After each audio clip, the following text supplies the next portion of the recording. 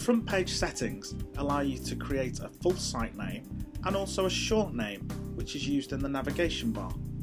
You can add a front page description, and this can be displayed on the front page in a specific block.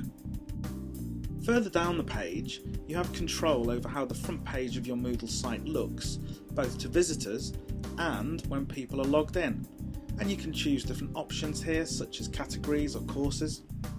If you have many categories and subcategories, then the control for showing the category depth could be important. Also important is the topic section, which will allow you to add HTML directly into the front page of your site.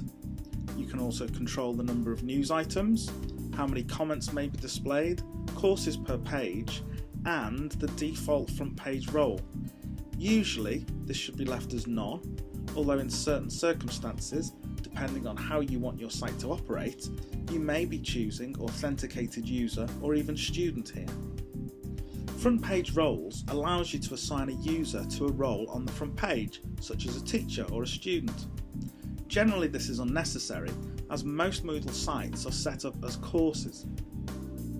The filter settings can be different for the front page in Moodle, so for example if you have some flash animation, you might need the multimedia plugin enabled. Although courses can be backed up in Moodle, automatically or manually, only the administrator can back up the front page. It is important to back this page up regularly.